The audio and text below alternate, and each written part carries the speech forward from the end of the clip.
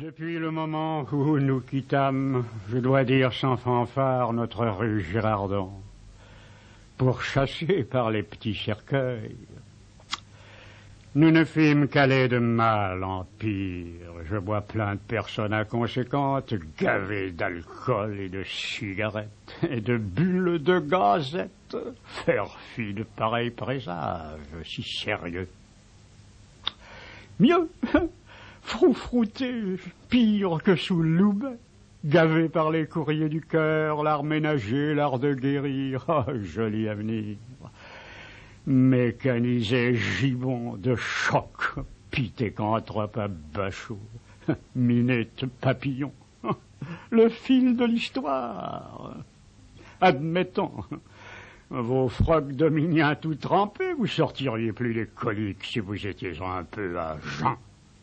Alors, c'est le fil de l'histoire, par le trou. Les détails sont un peu à rire. Gloussons des chocs et contre-chocs. Comme à la foire, poufou, atomiques en diable, d'année en année, à travers mutations et mythes. De Vénus en Mars et la Lune, jusqu'où n'irons? À la bonne vôtre, spectre, voyage à 1000 années-lumière. Vous me croirez si je vous dis, j'ai déjà pris un petit élan en cercueil tout droit, vertical, zinc, à la police de Copenhague. Si je suis un peu sorti du temps, j'ai des raisons. Vous pouvez vous-même. Commettez voir un petit larcin à la première boutique venue et vous feront bien goûter aussi de leur cabine spatiale. Allons, un bon mouvement banal touriste. Vous aurez vu du pays. Vous pourrez raconter vos aventures pittoresques. Vécues.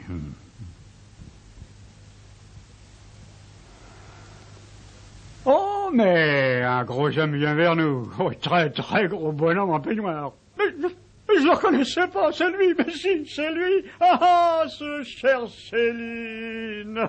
Très chaleureux. Mes hommages, madame, je vous prie. Ah, je l'avais pas reconnu au Bolt lui-même. À mon tour, je présente Monsieur Le Vigan, le célèbre acteur Le Vigan s'incline, que nous voilà heureux de nous retrouver.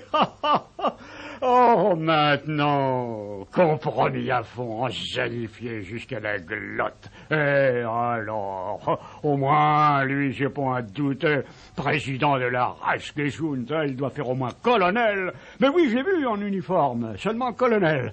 Ben, il n'est pas trop chauve, hein, pour un professeur de son âge. C'est le sympathique dynamique et de subtil bon sens. Un genre d'esprit que nous n'avons guère, la profondeur drôle. La sagesse bien irréfutable avec des échappées de clown. Là, qu'est-ce qu'il commandait au Bolt? Une cave sous les ronces, un tunnel, je veux... Fureur de tous les praticiens du Reich, grosse Reich, protectorat, tout. Et pas à être discret avec lui, au contraire, il nous voyait bien comme on était, très défaitiste. Pourvu que nous lui parlions français, on pouvait y aller. On était fait pour être absurde par notre faute. Beaucoup de boches comme lui, absolument sans force, gaga et perdu, amoureux de tout ce qui était de France. Nos comportements dérailleurs, nos vannes incendiaires, aucune importance, vétille, gaminerie, nos vaches roublardises, tradition espiègle, notre prodigieux historisme rachetait tout. Ah, ah, ah, vache noun. Nous derniers tenants du plaisir de vivre, on pouvait tout étaler. Le teuton est le dernier client de la planète qui nous passait n'importe quoi. Son armée, la seule, sans doute la dernière, qui était prête à mourir pour nous. On lui a montré nos natures. Vous me direz, l'avenir ne nous regarde pas, l'avenir est aux jeunes, je le rends souhaite. Au Bolt, Bosch, nazi 100%, ne voyait pas Hitler, rien, pas du tout. Tout ce qu'il demandait qu'on lui parle français. Qu'on ait été un petit peu juif, un petit peu nègre, un tantinet espagnol, oh là là, bien sûr, tous les États-Unis aussi, et alors, pas du tout le fada hier au Bolt, et d'où je le connaissais, c'est au Bolt, il faut tout avouer. d'une séance de film aux Champs-Élysées, oui. Un film tout à fait technique sur le typhus en Pologne. Ma petite spécialité, le typhus. Mais on m'avait vu à ce typhus. Dès lors, ce que j'ai pu recevoir comme cercueil. Là, le fatal tort montrait des choses un peu sérieuses aux gens du commun. Des fesses, oui, des nichons, de plus en plus énormes. Formidable festin, super voiture, super pancrace, l'idéal. Le sérieux vous condamne.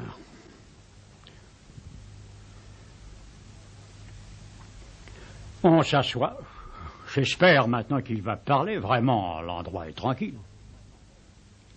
Alors, certainement, Céline, vous avez deviné, il faut que je vous trouve une situation. Pas seulement pour vous, mais pour votre ami et pour madame.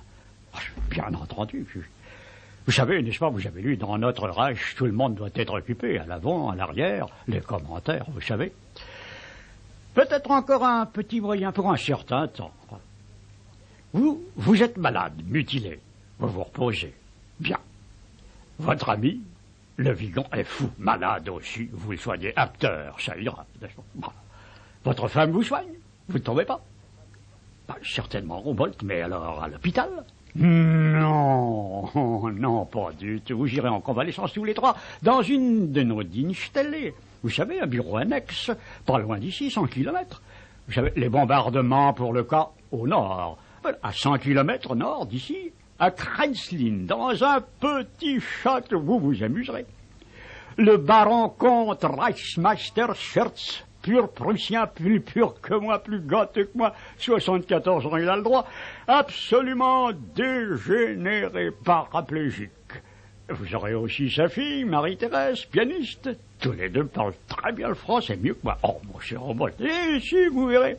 Et des Polonais, partout, plein les terres, pire qu'ici.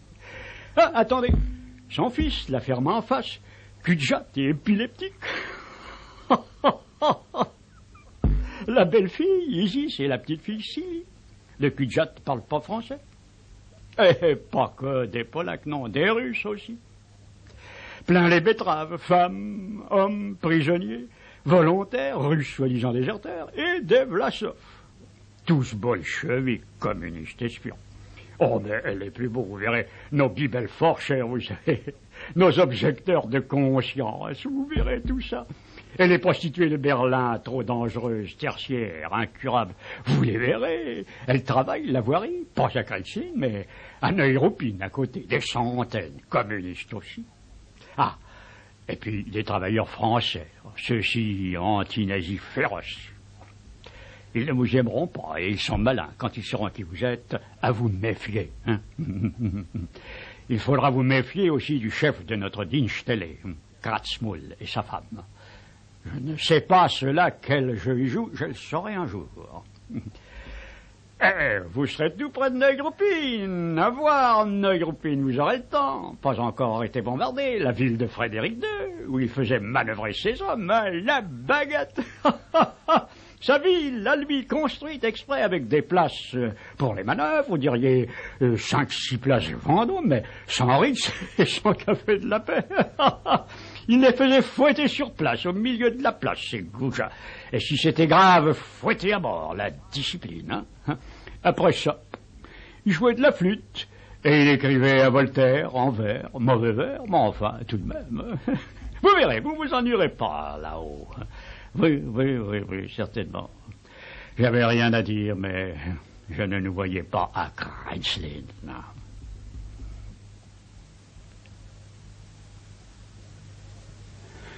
Ça devait être 2-3 heures plus tard qu'Obolt est paru. Confrère, pardonnez-moi de vous réveiller. Il le faut, vous me pardonnez. Votre diplôme. Il le faut, j'oubliais. Votre doctorat. Une copie, une photocopie pour le ministère, pour votre permis d'exercer. Je vais vous prendre cette photocopie moi-même tout de suite. Il nous la faut pour demain. Bon, parfait, Obolt. Alors, nous allons au laboratoire? Oui, bon. Nous sommes devant l'instrument, toc, vite fait, toc, 3 fois mon diplôme et les visas du commissaire. Voilà. Céline, méfiante amie, vous voyez, je vous le rends, je fais vite. Merci. Je le replie en 4, en 8, et je l'enfouis dans une de mes sacoches. J'en ai 4 en bandoulière que je ne quitte jamais. Je dors avec. Vous savez, au débâcle, tout le monde fauche les papiers de tout le monde. Vous laissez votre acte de naissance sur une table, une chaise, vous ne le retrouvez plus. C'est un autre branquignol quelque part qui existe pour vous, devenu vous. D'où je vous écris là de mon local Bellevue, en perspective. Oh, je vois bien 100 000 maisons, 1 million de fenêtres. Combien de gens là-dedans, hypocrites, ont des papiers pas à eux, sont autres qu'on croit. Compris d'autres vies, d'autres lieux de naissance, qui mourront pas eux. Mettez encore 4 sans débâcle et une vraiment belle, atomique. Tout le monde se sera fauché les papiers, personne ne sera plus soi. Vous aurez 15, 25 des touches, docteur en médecine, jaune, rouge, franc-comtois, berbère. Les vraies sérieuses transmigrations décisives, intimes, s'opèrent par la fauche des papiers, et, si possible, transfert parfait, le vol suivi d'assassinat, qu'il ne reste rien de l'individu, le vol, le dépeçage de l'authentique. Silence. Combien de silence dans tous ces étages. Des armées de faux fables jusqu'au Sacré-Cœur, toute la perspective. Vous iriez toc-toc aux 1000 portes. Vous êtes bien vous-même. Comme si vous alliez au Louvre relever les pauvres. Espièglerie, allons, soyons sérieux.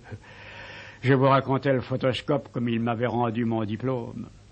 Céline, vous vous êtes sans doute aperçu que l'administration du Reich est tout à fait méticuleuse. J'adresse demande à l'intérieur pour votre permis d'exercer. Le ministre a son mot à dire.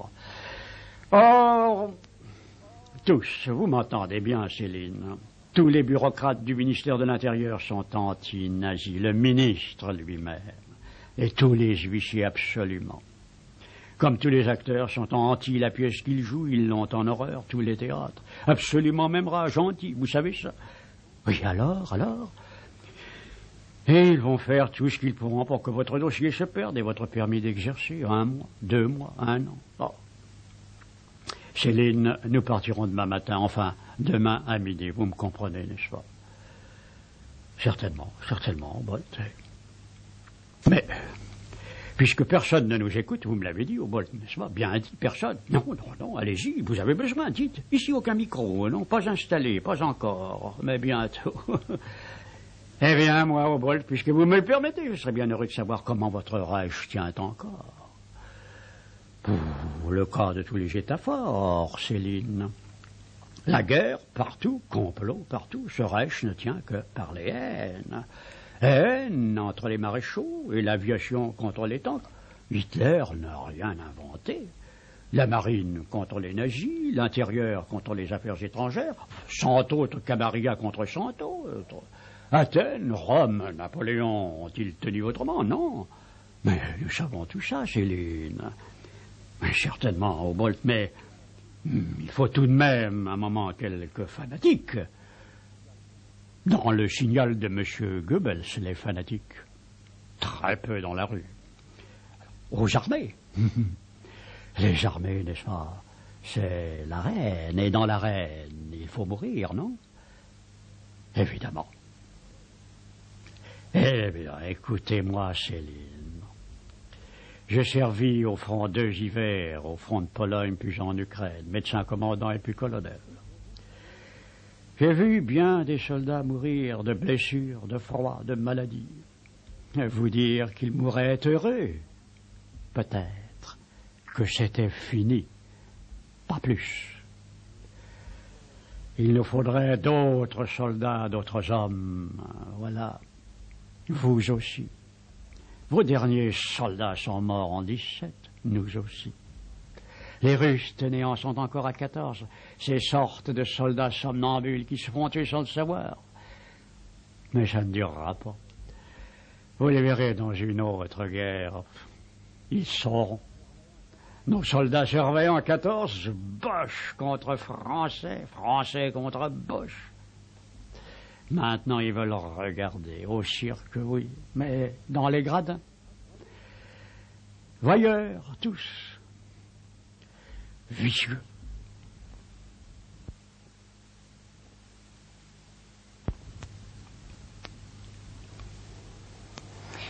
Maintenant, je suis fixé. Nous avons au moins 2 amis. Ciline et la bossue. Ah, pas mal dans notre condition. D'abord, n'importe où et n'importe quand. Paix, calme plat, guerre, convulsion. Vagin, estomac, verge, gueule, braquet, à ne savoir où les mettre à la pelle. Mais les cœurs, infiniment rares. Depuis 500 millions d'années, les verges tubes gastriques ne se comptent plus, mais les cœurs, sur les doigts. Ah, maintenant, au cul-de-jatte, nous n'avions fait d'une sucite l'autre que remettre à plus tard, on finit de l'enterrer, non, montant. Mais je ne voyais pas le cul-de-jatte ni sa femme, ils étaient pourtant là, tout près, au beau milieu du salon. À une table à jeu, ils se faisaient les cartes. On avait frappé, ils nous avaient pas répondu, trop pris par les brèmes. J'aurais un peu réfléchi, je ne serais pas monté les surprendre. Dans le moment, j'aurais pu penser qu'ils étaient tous à se faire l'avenir, pas seulement les Cherts, c'est pas que les Allemands, Moscou, London, Montmartre, la façon dont ça allait tourner, l'avenir au déluge ou aux roses. Là, les deux, Ulysse en cul-de-jatte, n'étaient pas contents de nous voir, surtout, je crois, vexés d'être surpris au brème. « Qu'est-ce que vous voulez ?» lui me demande, sec, son grand Nicolas à côté de lui. On vient s'excuser pour hier. Vous excusez de quoi? Nous avons été retenus par mademoiselle Marie-Thérèse. Nous ne vous avons pas attendu, allez-vous-en. Sortez, sortez d'ici. C'est Ulysse, sa femme doit trouver qu'il est un peu brusque. Docteur, faites pas attention, il n'a pas dormi, vous savez, il a vraiment beaucoup souffert, et je vous dirais, mais madame, je comprends très bien, mais c'est pas son ami du tout, cul-de-jatte. Non, Ulysse, non, los, raus, qu'ils partent. Mais pourquoi tu leur parles encore? Gare, ça dit, ce sont des saboteurs, tu ne vois pas? Non, tous les deux, tous les trois. Hein, tu m'entends? Putain! Tu les foutu là pourtant, Nicolas, sors-les! Ah, non! Oh, porte-moi! Nicolas le soulève doucement, l'amène par le fond, moignon ballant. Oh, par une grande tenture, ça doit être leur chambre à coucher. Oh, nous n'avons pas à être surpris. Il ne va pas nous voir, mais alors, les autres non plus. Montmartre, Besançon, Sartrouville, Londres, Tegucigalpa. Même sentiment, on y partout. Au plus otage, et pas le sang bleu qu'on l'est encore, que demain on réépure. Le pli est pris, ce sera pas d'autre, ce sera nous tous les crimes. Hein. En tout cas, une chose pour les Fritz, là, les Schertz, le Landrat et même les Crassmoules. Ça allait pas être une bonne note de nous avoir logés, nourris très mal, mais enfin quand même. Il y aurait des comptes, hein. Oh, il le savait, il s'attendait, il demandait qu'à se débarrasser. Mais où et comment? Je pensais bien en dire un mot à Ulysse, elle me semblait plus prête à saisir, pas bien favorable, mais moins sotte tout de même. Madame, nous vous embarrassons, mais croyez bien, oh, je suis, docteur, je vous comprends, vous êtes très, très malheureux. Moi, je peux vous comprendre, je suis aussi très, très malheureuse. Et peut-être, elle n'ose pas dire plus que vous. La première fois que je la regarde, cette femme. Au vrai, je ne regarde plus les femmes depuis des années, l'âge sans doute, et puis aussi les événements quand la forêt brûle, les plus loustiques animaux et les plus féroces ne pensent plus ni aux bagatelles, ni à se dévorer. Nous, pour notre compte, ça faisait depuis 39 que notre forêt brûlait. Je veux qu'il y ait des exceptions, des gens qui s'en ressentent d'autant plus, qui godent qu'au supplice, que les yeux et les langues arrachées portent aux galanteries. Pareil de manger du caca et s'abreuver aux pissotières. Je ne suis pas doué. Là, cette dame, il faut que je la regarde, oui. Une personne dans la quarantaine, une jolie figure dans un genre, aux traits très nets, très dessinés, où je peux dire que la nature s'est donné du mal. Achevé le portrait. Et vu où nous étions et le moment, il ne s'agissait pas que je fasse fi, je devais être troublé, bégayer, rougir, plus savoir, enfin tout ça, oui. Elle s'est allongée, enfin presque, assez pour que je lui voie les jambes et même un peu les cuisses, par l'échancrure, les seins sans soutien-gorge. Voici le bon moment, j'y pense, où toutes les littératures de la Mercière et des Goncourt, des sacristies et des fumeries partent à débloquer. La peau satinée, exquise, le galbe des reins, oh, je devrais, moi aussi, je le sens, y aller du couplet. Voilà, je n'ai ni le sens ni l'esprit. Bien sûr, j'aurais pu autrefois. Mais là, non, pardon, pas le moment d'avoir l'air ceci, cela, la ville non plus, hein, enthousiasme. Quand jusque là, au fond, la lourde tapisserie s'écroule avec la tringue. Tout arraché.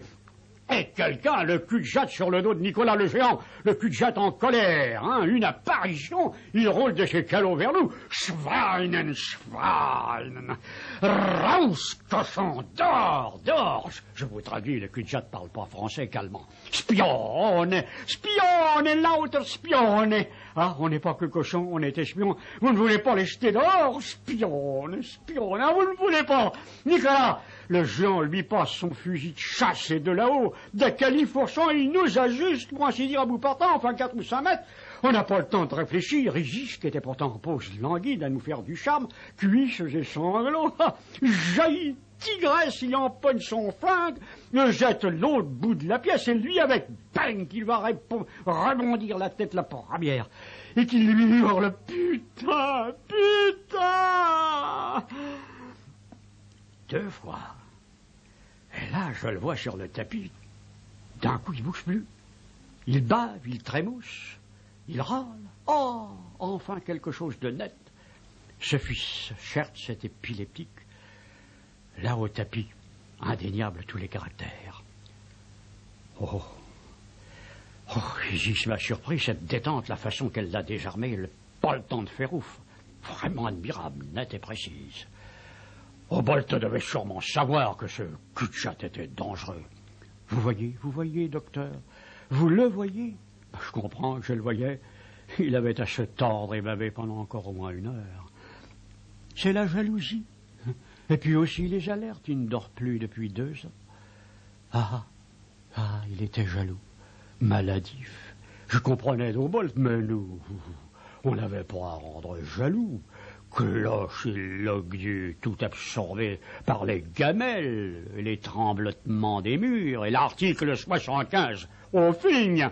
Oh, si cette dame se ressentait encore, ça se sentait, mais qu'elle nous foute, nom de Dieu, la paix. Oh, rageau gâté, mort debout. 400 règles, la vie des dames, à vos ardeurs, et vite, hein, et feu. Et pour nous, il n'était pas question, la vie et moi. Sage, oh sage pour toujours. Terrible le dada des beautés. Plus les villes brûlent, plus on massacre, pans et cartels, plus elles sont folles d'intimité. L'article numéro 1 du Monde, foutre.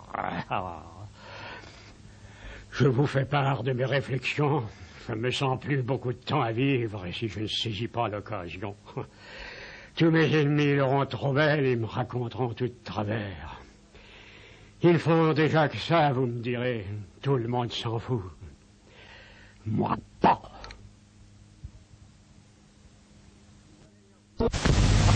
Vous allez les repousser aussi? Qui?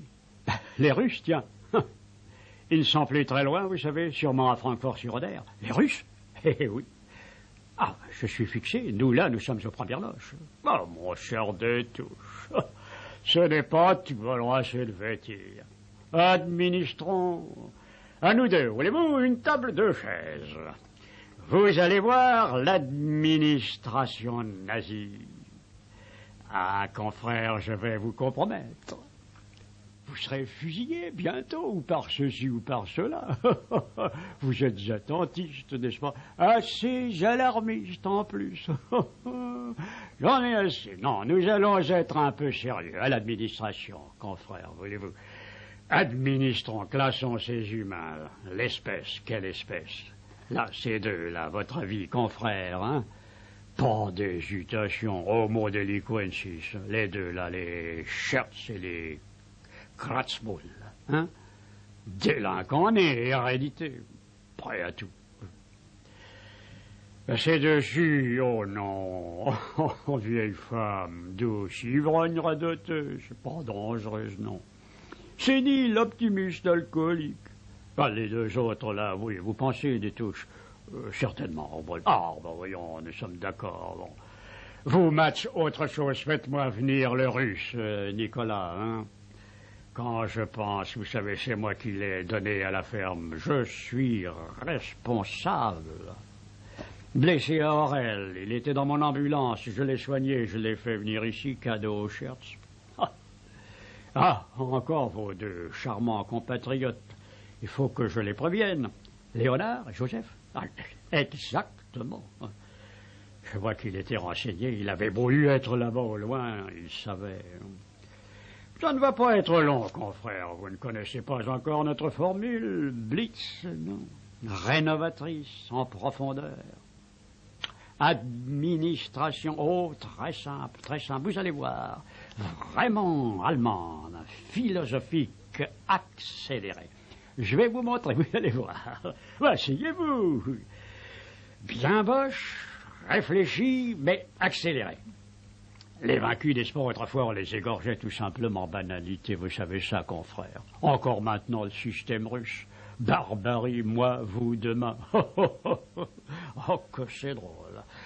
Après, on les égorgeait plus, non? À l'esclavage, aux pyramides. Et plus tard, aux galères, n'est-ce pas? Certainement, on va le tuer. Eh bien, notre révolution philosophique accélérée, fini l'esclavage des vaincus.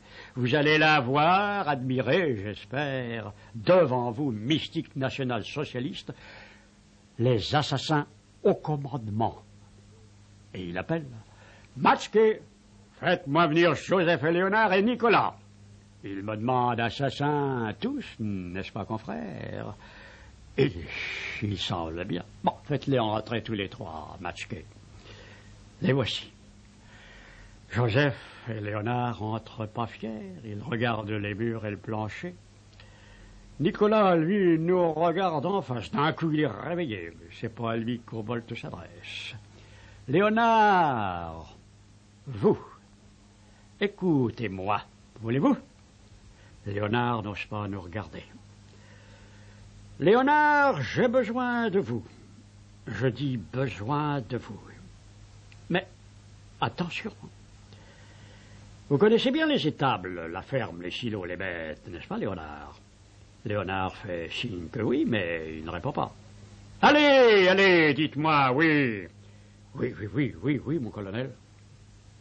Alors, parfait, vous serez le patron. Le patron d'ici. À vous le bétail et le personnel. Vous comprenez? Oui, mon colonel. Si ça ne va pas, vous serez fusillé, Léonard. Oui, mon colonel. À vous, Joseph. Vous, les Polonais, les prisonniers, les jardins et les cuisines. Compris? Si ça ne va pas, vous serez pendu. Compris, Joseph? Oui, monsieur le président. Inutile de fuir le temps que les essarts resteront là, et ici vous serez rattrapés. Et vous voici patrons tous les deux.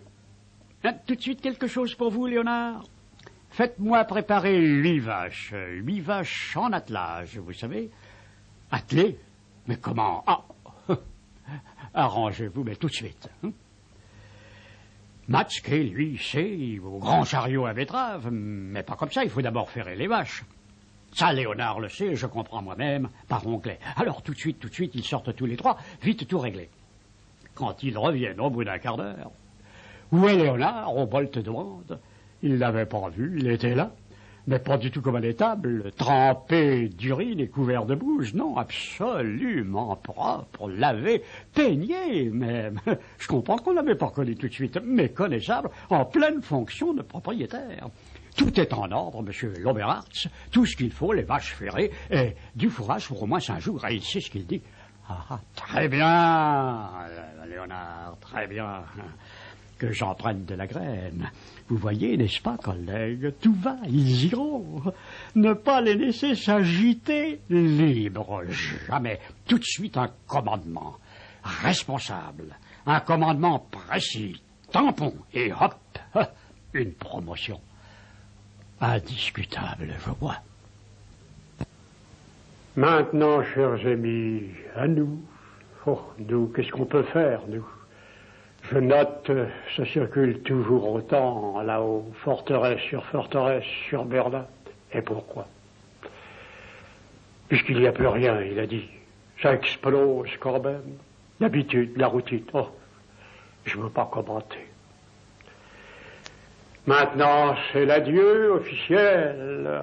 On y va tous, et en levant le bras, Léonard, Joseph et les demoiselles de la Dienststelle. Heil, heil! Le général, au Bolt, Matschke, et nous trois, la Big et Lily. Heil, heil! Nicolas nous répond, heil! Pas les autres. Si, la petite Silly, heil, heil! Elle lève ses petits bras vers nous, heil, heil! Elle est contente, elle s'amuse bien, en voyage. En voyage. Voyez, mon cher de Touche, la retraite de Russie à l'envers. Retour, retour. Et la tête dans les mains. Insterburg, oui. Et puis Elbing, Gumbinen, Thorn. Là, ils sont passés. Et puis Block, Landsberg, voilà leurs étapes. Neuenkirchen, hein. Presque pas Stettin, non, Neuenkirchen. Beaucoup de malades, Neuenkirchen. Vous savez, il y avait encore des souvenirs à l'hôpital. J'ai servi là, aide-major. Des noms dans le bois, dans les poutres. Des noms taillés, n'est-ce pas? Hervé Le Boterf, vous êtes l'auteur d'un Robert Le Vigan, le mal-aimé du cinéma, aux éditions France Empire. Nous en parlions à l'instant avec Arletty et vous avez certainement prêté attention à ce qu'elle nous disait. Il faudrait peut-être rappeler qui était très succinctement Robert Le Vigan. Son vrai nom était Robert Coquillaud. Il est né avec le siècle, il a fait le conservatoire et puis il a commencé au théâtre dans les années 20, je crois, chez Copeau, après chez Batty, également chez Jouvet. Après, il est passé au cinéma. C'était les premiers temps du cinéma parlant. Oui, puisqu'en 1930, que Julien Duvivier l'a engagé dans les 5 gentlemen maudits, et ensuite l'a engagé dans presque tous ses films. Voilà, alors c'est notamment le rôle du Christ extraordinaire dans Golgotha, celui du traître dans La Bandera. Ensuite, il a joué sous la direction de Renoir dans Les Bas-fonds. Il a joué avec Carnet pour Le Quai des Brumes, et enfin le fameux film de Becker, Goupil Main Rouge.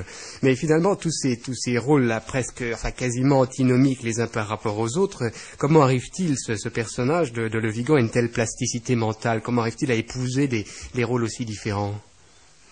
Je crois qu'il avait une nature tout à fait... c'est Paul Colline, le chansonnier Paul Colline, qui disait qu'il avait une nature d'exalté. On a dit qu'il était fou. Hein. Est-ce qu'il a été habité par la folie ou non?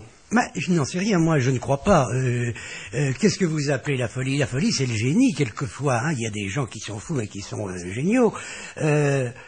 Les gens qui l'ont connu très bien dans le domaine du spectacle, comme Renoir, lui aussi, Jean Renoir, disait que c'était un poète, au sens littéral. Qui crée, en quelque sorte. C'est celui qui crée. Bon, enthousiaste, démesuré, il le fait au cinéma. On en a la preuve dans cette histoire absolument ahurissante, c'est que quand il commence à tourner, au début de l'occupation, le cinéma français s'était arrêté, il tourne l'assassinat du Père Noël, il est engagé par Christian Jacques, pour une société qui s'appelle la Continentale et qui croit être hollandaise.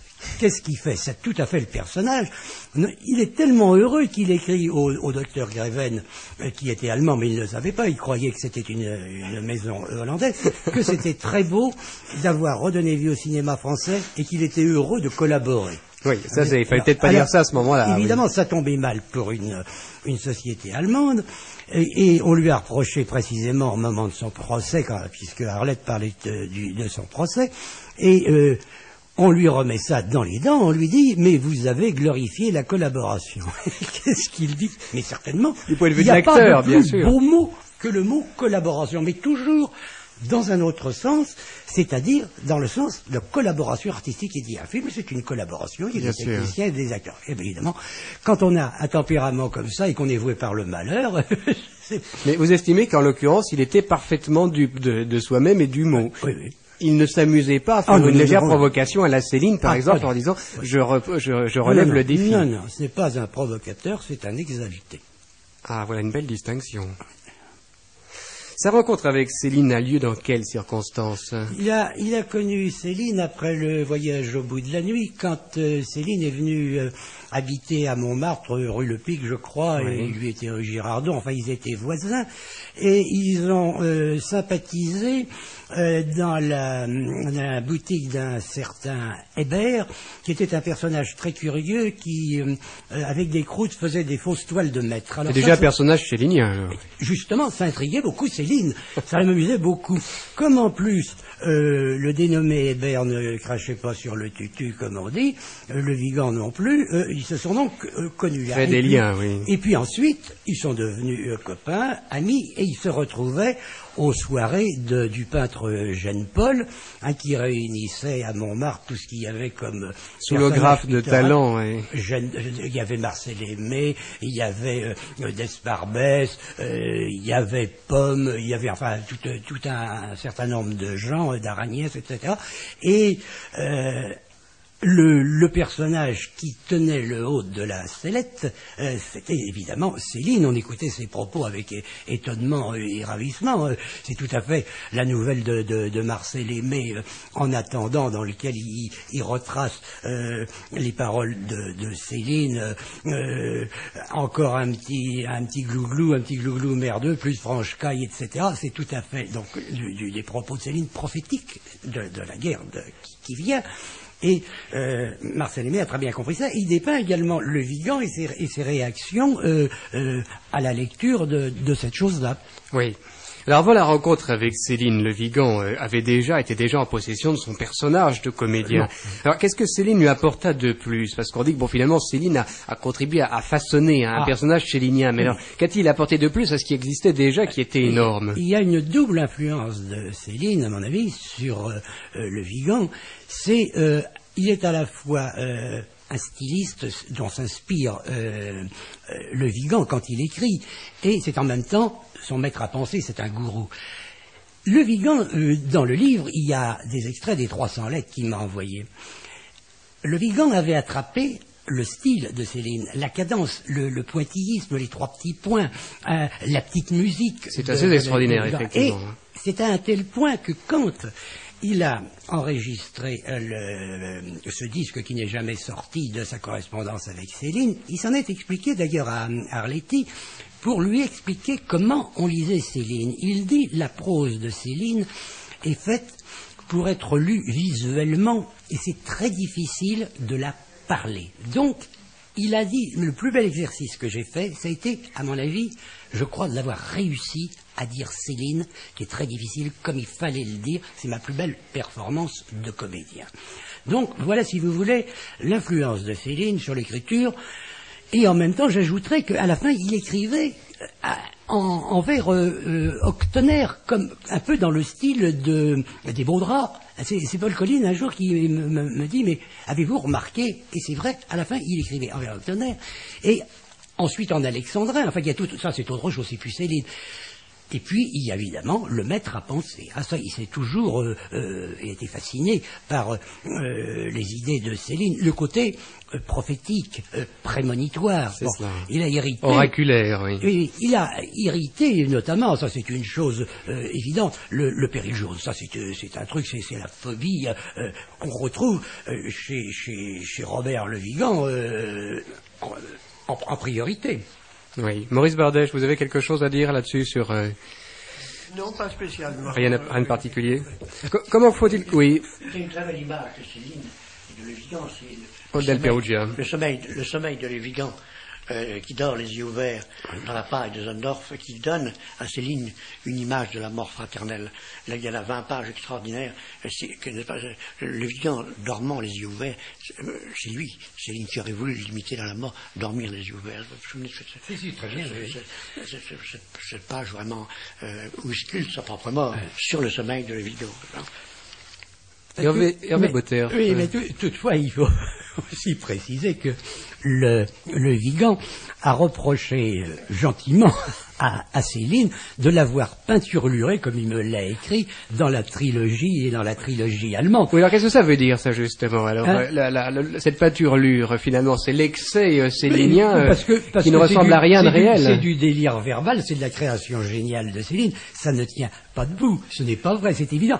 Quand il raconte, je crois que c'est d'Henri Godon, qu'il arrête le maréchal von Rundstedt dans sa voiture, le bras levé, qui lui dit « qu'il prend le crack, je retournais en France ». Le pauvre, il ne s'en connaissait plus. Qu'on l'emmène dans un commissariat de police et que tout pomadé, qu'il raconte, j'ai encore la scène en tête, le von Rundstedt arrive, lui caresse Bébert, le chat, et puis prête un train spécial pour amener Robert Le Vigan et son chat à Sigmaringen. Ça, c'est vraiment du roman chez la portière, mais il ne lui en veut pas d'ailleurs. Oui. Et il lui a dit, il faut farcir le veau. Il dit, c'est son expression, Céline a farci le veau. Il ne lui en veut pas. Mais enfin, quand même, il y avait des moments où ça j'étais un peu gêné. Alors, Hervé Le Boterf, vous parlez de Sigmaringen à l'instant, et il y a ce mot de Le Vigan, précisément, qui se prend une querelle avec Céline, après une rupture, et Le Vigan écrit « Je ne l'ai jamais abandonné ». C'est donc de Céline qu'il parle. Il a quitté Sigmaringen à l'anglaise, mais c'est moi qui l'ai, paraît-il, quitté. Alors là, il s'offusque parce que c'est pas du tout comme ça la version historique non plus. Céline est partie, motu proprio. Le Vigan l'a accompagné sur le quai de la gare, etc. Oui. Et donc là encore une fois, c'est un exemple parmi cent autres de la manière dont Céline travestit les faits historiques les plus certains. Non, mais ce qu'il y a, c'est la réaction désabusée de Robert Le Vigan, c'est qu'il a suivi partout Céline. Il a suivi partout Céline, depuis Baden-Baden jusqu'à Berlin, puis à Krempin, je ne sais plus comment ça s'appelle, enfin le début. Bon, et pour retomber à Sigmaringen, même à un moment, on a proposé à Céline d'aller travailler à Rostov dans une usine allemande, et Céline a demandé qu'on donne un laissez-passer à Robert, qui a été avec lui.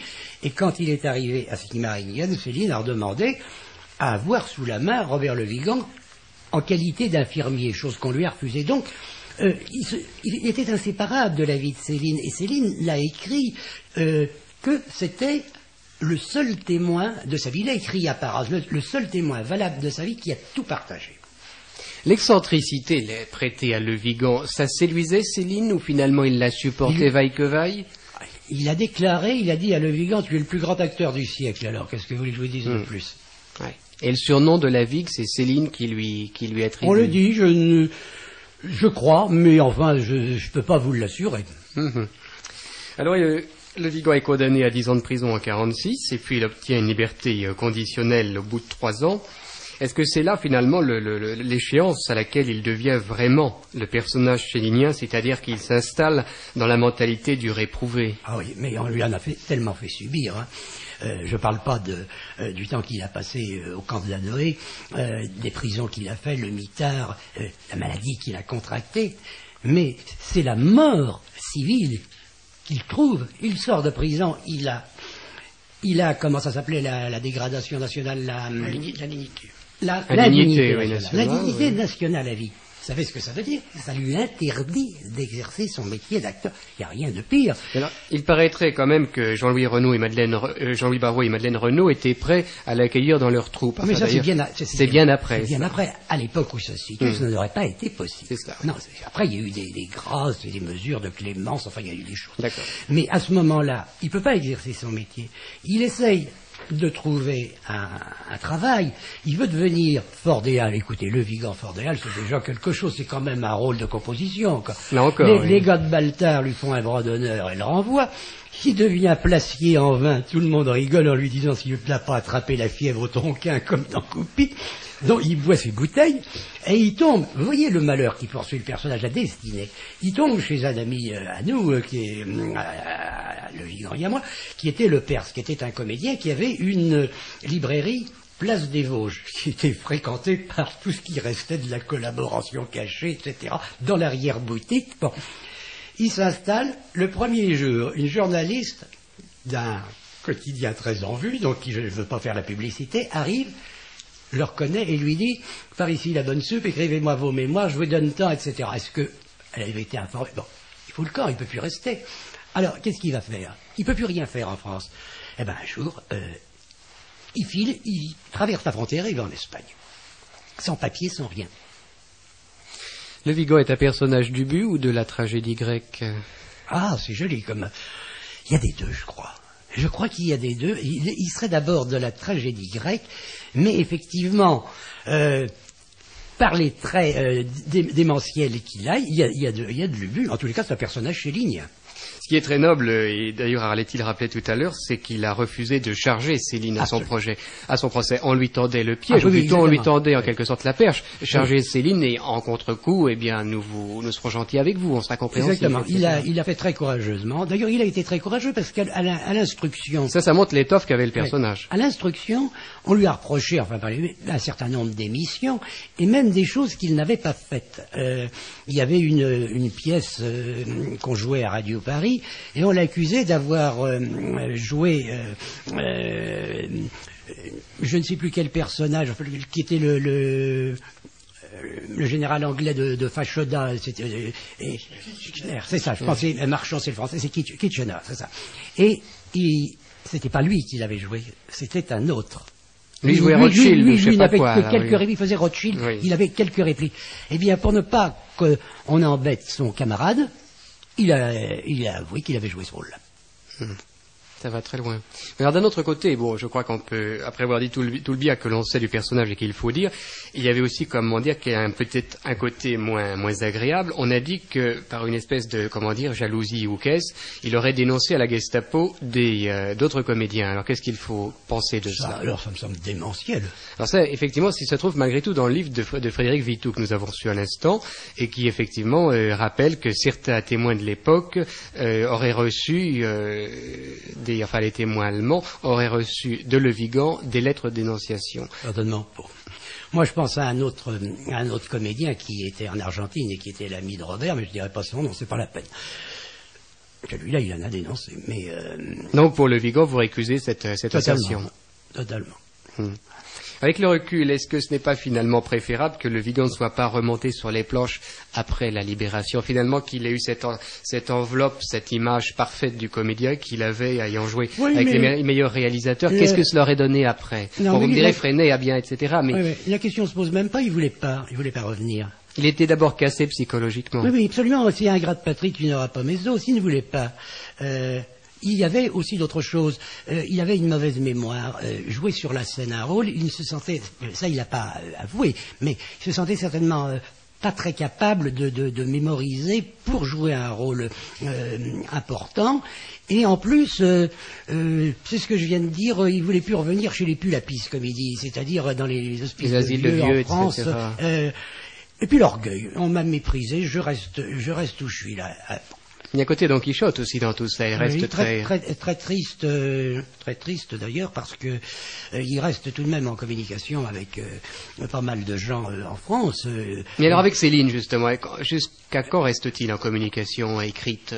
Oh, ça a duré plusieurs années. Il y a eu le Danemark et puis il y a eu le début de l'implantation en Argentine parce que toujours dans sa démesure, Robert écrit à Céline en lui disant « Mais t'as qu'à venir me rejoindre ici, il y a du boulot, etc. » Il venait d'arriver en Argentine, il voyait tout beau. C'était une période de récession en plus. Il a déchanté.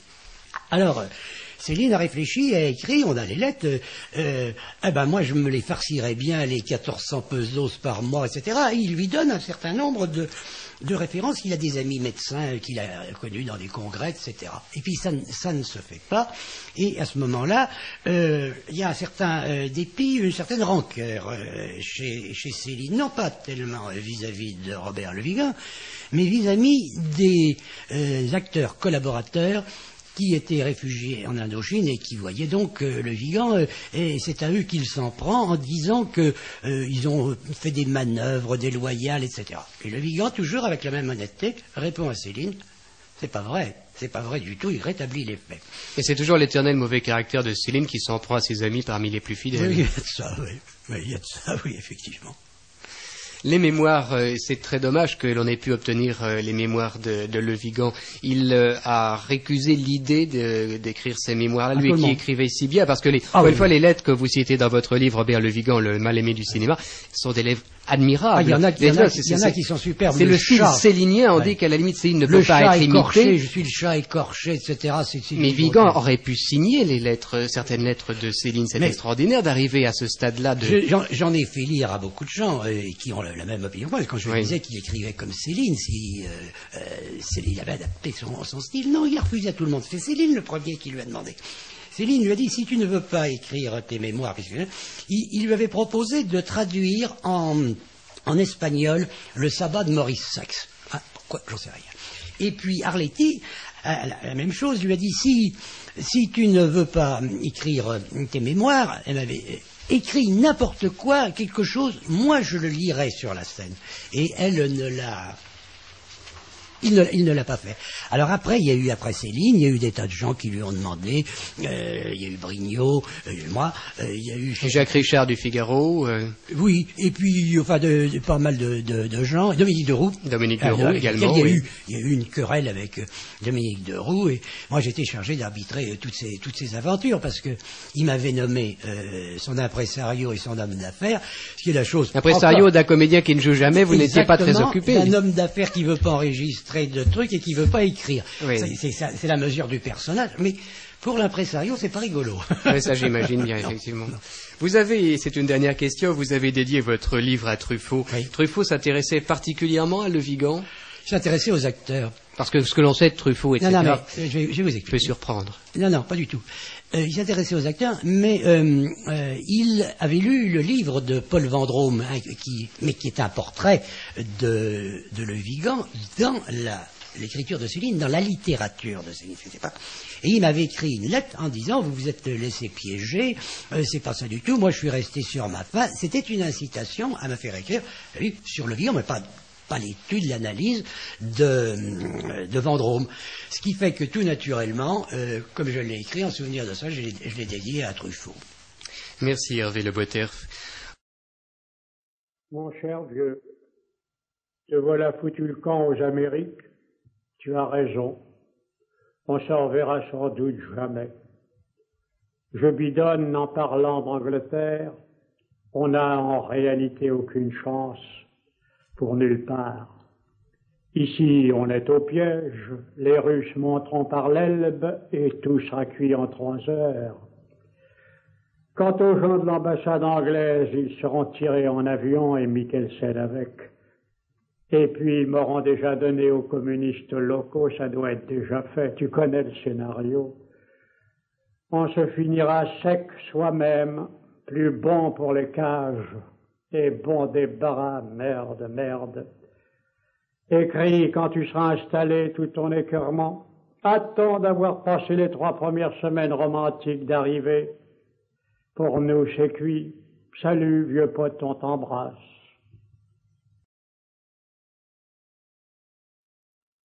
Heureux qui, comme Ulysse, a fait un bon voyage, de la butte à la cordillère et Pampa, en passant par Sid et la Noé, c'est Mimi. Tu pourrais au moins à présent écrire tes mémoires, un peu par jour à petite dose. Tu dois y voir clair à présent dans le maquis argentin. Ça doit être putride et vachard à souhait. Pour moi, rien de neuf, rien à espérer. J'ai pas un métier transportable comme toi. Lucette à présent est souvent souffrante. On est vieux, voilà, on est vieux et usé. Quand ça ira trop mal, on se butera et marre. Toi, tu as 10 bonnes années, le coup m'est arrivé trop tard, après déjà trop d'usure. La carriole en veut plus. Oh, si on m'attendait quelque part pour m'offrir paix, logement et nourriture, un truc pour rentier, on pourrait épiloguer. Mais pour aller docker aux antipodes et encore, je suis toujours ici prisonnier. À la moindre incartade, ils me bahutent à frêne. Ils attendent que ça depuis 6 ans. Tout est palestinien et mascaille et luthérien ici, bougre et pédé et espion et poulet. Nous ne vivons plus, c'est simple. En cahute, à 7 bornes de tout, briefant à peine, il n'y a rien à briefer. Si on se faisait voir, il y aurait pétition et expédition. La chiasse des Russes les rend plus anti-nazis que jamais. L'attitude brave qui ne coûte rien, ne risque rien, tu connais, c'est kiff en France. Tu parles de mes goûts, de mes chichis, j'en ai aucun. Je suis animal traqué sous une porte cochère, bien content de ne plus être en fourrière, 19 mois, avec ma rambière souffrante, et tout autour des chacals qui ne demandent qu'à m'expédier au dépeçoir, et plus de sous, je vis à Credo, chez un sale con méchant, snob, un prudent Joseph, cruel et tartuffe protestant, ignoble, qui tient à notre bafouillage français, on est ses disques linguophones, le tout en mielleux, béni oui, le mec en quart de nous virer au moindre écart, ça durera pas bien sûr, il en aura sa tasse un moment. Je le tiens par le boulot en route, féerie, qui doit soi-disant me dépanner, tu causes, baliverne. Donne-moi des détails sur tes rétablissements, voltiges, circus divers. Parle de moi à personne, j'ai le don d'exciter toute les haines, et très inutilement, j'exaspère. Soupeau, il a eu le condé de se barrer à temps, mais il n'en a pas beaucoup fait profiter les potes. Je lui ai pourtant drôlement tendu la perche, et en nul autre lieu que dans la cour du ministère de l'Intérieur, sous les fenêtres à Brinon en 43. Il s'en souvient. Tout triple de prix, le commerce prend un boom terrible. La Corée, quel bénéfice!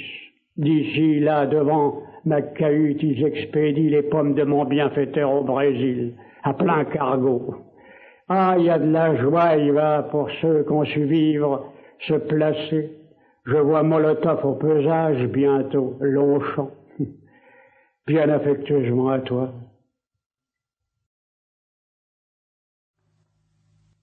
Mon frère adoré, on t'embrasse, on rentre de Copenhague, 6 semaines de chirurgie, 3 opérations, plus mal opéré qu'il y a 30 ans, abcès des sutures par le lever précoce post-opératoire.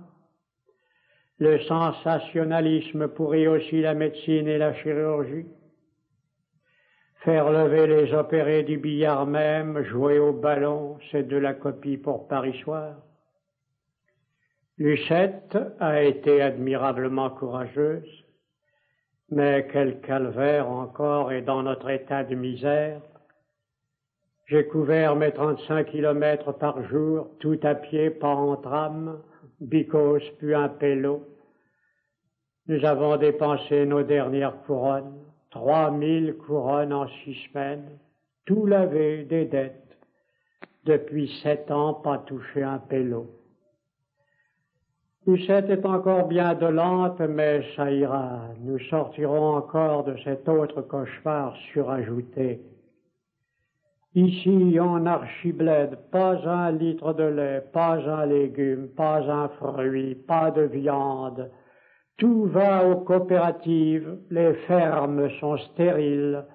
Il faut aller chercher à bouffer à Corsor à 7 kilomètres, c'est fantastique. Je fais le ménage, je fais les commissions, les raids. Je fais la cuisine, je fais les pansements encore très délicats. Je fonce en plus dans mon roman pour essayer de trouver des ronds. Tu peux dire que je suis surmené, je travaille comme 10 avec ce qui me reste de validité, 25%. Je me forme des gros mollets en boquillot monté avec mes cannes chargées comme un baudet à travers les landes baltiques. Tu rigolerais. Tu parles si je me fous de la Corée, de la guerre et patachou. Souci de luxe, mon fils, les idées politiques, c'est pour les gens désœuvrés. Moi, si on veut me tuer, faut pas qu'on se gêne, j'aurais trimé comme une archibourrique jusque dans la mort. Merde.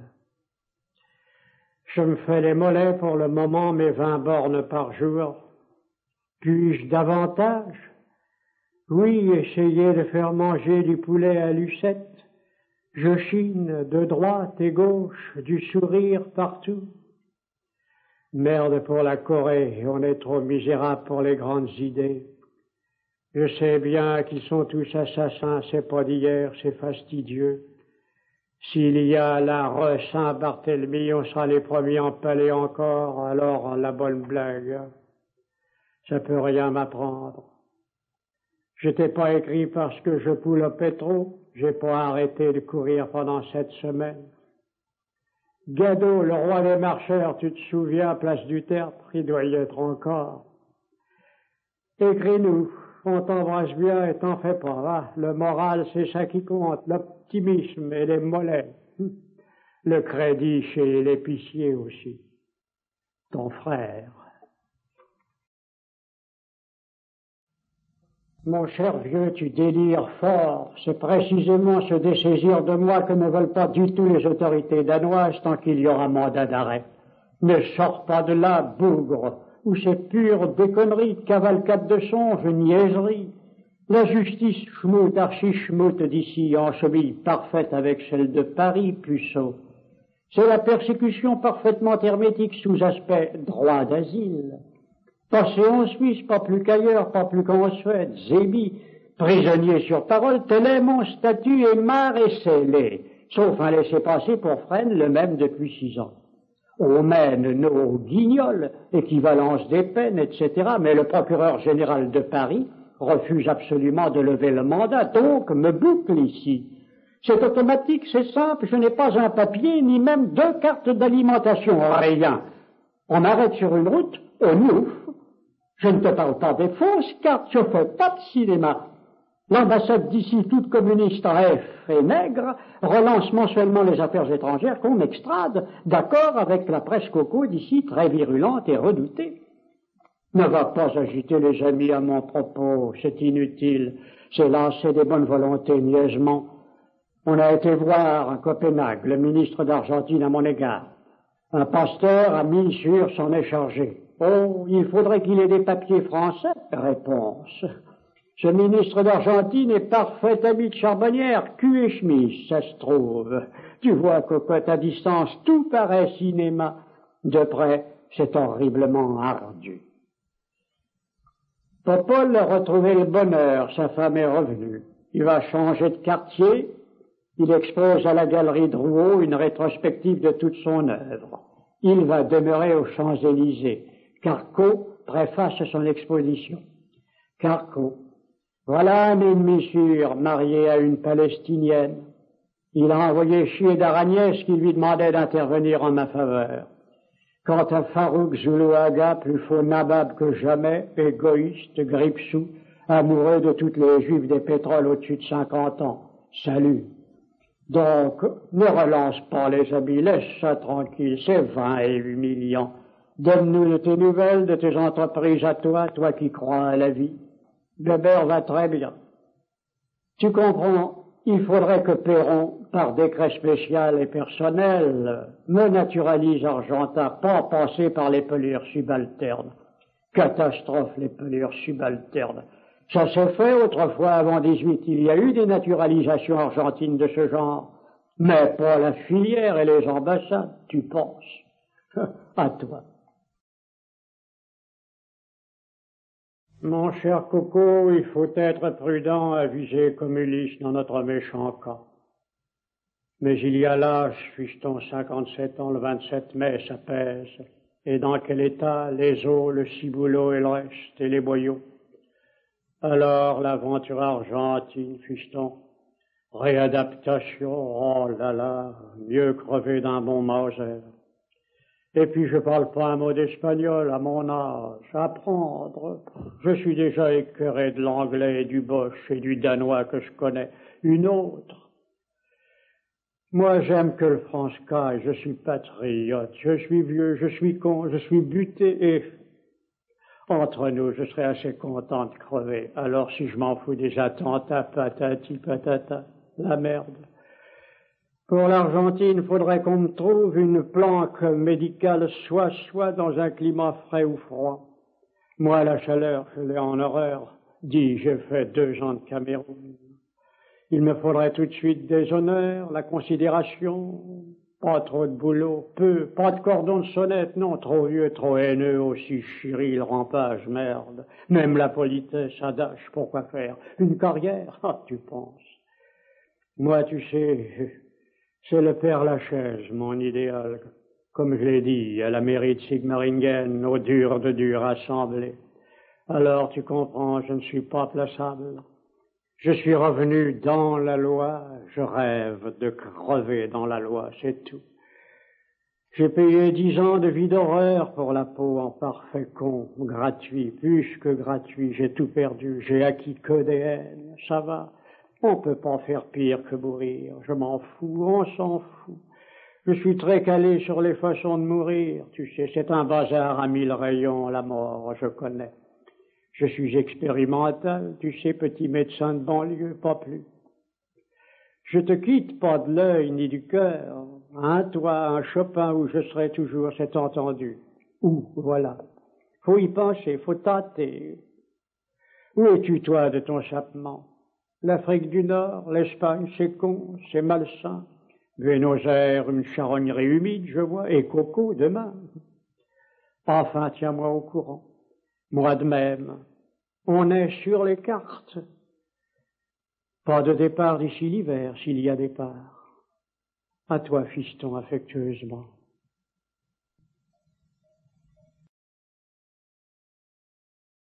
Mon cher vieux, nous sommes bien inquiets, Lucette et moi, à ton sujet, tu le penses. Tu n'allais pas là-bas pour retomber en plein apocalypse, tu as eu 1000 fois ton compte. Ces gens comme les Espagnols sont dangereux, ils n'ont jamais eu de guerre, ils meurent d'envie d'y faire joujou. Et la guerre représente pour les hommes les monstrueux pour les femmes. Et il faut que ça saigne. Fiston, tu sais, tous ces gens-là sont autant de pérubus là-bas, ou en Europe, ou en Asie. Le tout est de ne pas se laisser prendre ni dans leur guerre, ni leur soi-disant révolution. Il en était ainsi dans les cavernes et il en sera ainsi en l'an 10 000. Hélas, pour nous, surtout pour moi, toute cette sagesse est inutile. Lui, le bonhomme. Ici, tout est égoïsme et crapulerie absolue. Et les Russes sont pires, je crois. Les Youtres tripotent grossièrement dans toute cette merde, sans aucun mal. Personne ne moufte. Tout ce gilet rayé absolument veut le consentant et parfait bouchard. J'ai vu hier Jaco. Il m'a bien fatigué. Il gagne 505 par mois, médecin d'usine, à ne rien foutre comme Duclos. Il a la nostalgie de DA, du RNP, de la députation.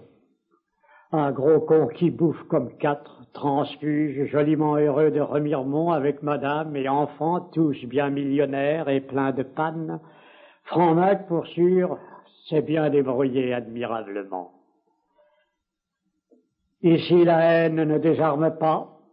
On épurera encore dans 20 ans. Trop de situations se sont faites dans ce charnier. La misère à 62 ans est écœurante, et je dois faire rigoler le vieux Gugus, 62 piges, qui grimpe aux agrès à Medrano. C'est pas d'être cocu que Paillasse crève, non, il s'en fout bien. C'est de faire encore son numéro à 62 ans. Je ne vois plus personne sauf Marcel Aimé. Tous les autres se sont dérobés par Frousse. Frousse d'être repéré familier d'un maudit. Tous les prétextes, banal. Nous, notre vie avec Lily est un martyr, la santé est l'ange. Et les ronds, j'ai beau plus bouffer, la vie est si coûteuse. Je suis contré partout, chez le Gallimard, chez les libraires et en médecine. On entend bien que je crève. Tu n'as pas l'idée de l'existence qu'on mène. Le ménage de cette énorme maison ancienne, 1802, qui fuit de partout. Et bientôt, quel froid. Ah, il est bien question, fils, des douceurs, de la gentille intimité. Il est question du radeau de la Méduse et de besogner dur et nuit et jour sur cette épave et pour rien, sans espoir. À toi, bien affectueusement.